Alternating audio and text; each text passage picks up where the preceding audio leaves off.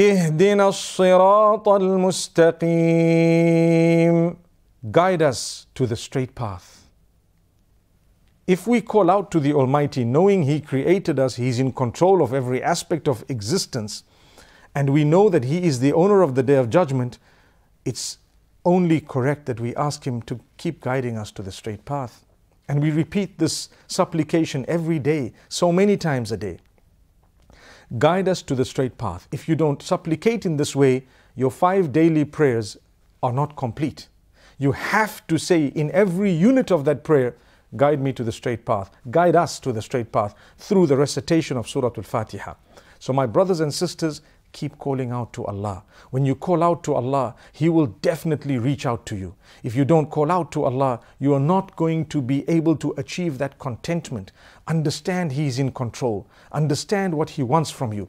Do you know, when we've called out to Allah subhanahu wa ta'ala and we believe in Him firmly, it brings us towards the rest of the creatures of Allah subhanahu wa ta'ala. The kindness towards them is what comes from us.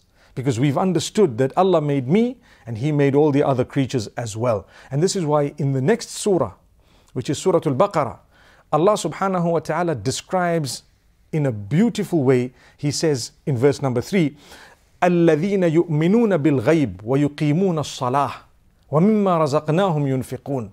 What a beautiful way of wording it.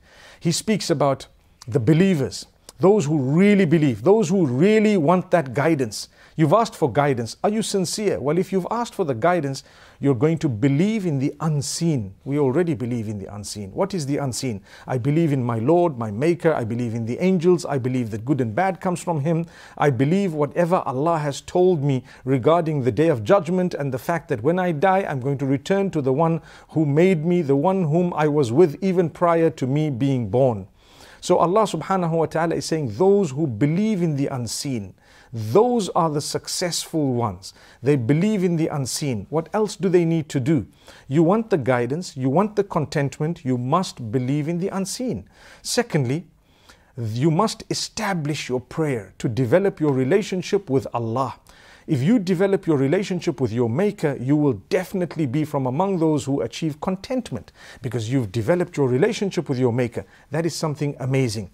So, 1, you've actually believed in the unseen. 2, you have developed your relationship with your Maker through the establishment of prayer. And the 3rd, you've reached out to others by spending what the Almighty has given you. So what you've understood now and what I've understood is whatever I have is from Allah. If that is from Allah, I should spend it on other creatures that Allah has created as well. This is why Allah says, وَمِمَّا رَزَقْنَاهُمْ يُنْفِقُونَ. They spend from that which we have bestowed upon them. If you'd like contentment, my brothers and sisters, understand that all the wealth that you have is from Allah. It was never from you. It was never due to you or your intelligence. That intelligence was given by Allah. So the root of it all is from Allah. Allah says, I've given you to test you. Are you going to spend it upon those who need? Or are you going to become miserly? No one has achieved contentment by being miserly, by being stingy, by being selfish. But rather people have achieved contentment by becoming very, very generous. The Prophet ﷺ was known as a very generous person. He was more generous in the month of Ramadan. When Jibreel alayhi salam used to come to him, that generosity used to show. It is described as even more generous than that of the wind when it blows. Because when the wind blows, it reaches everyone. The same way the generosity of the Prophet, peace be upon him, was such that everyone benefited from it. May Allah subhanahu wa ta'ala grant us ease. The Prophet sallallahu alayhi wasallam has taught us so much.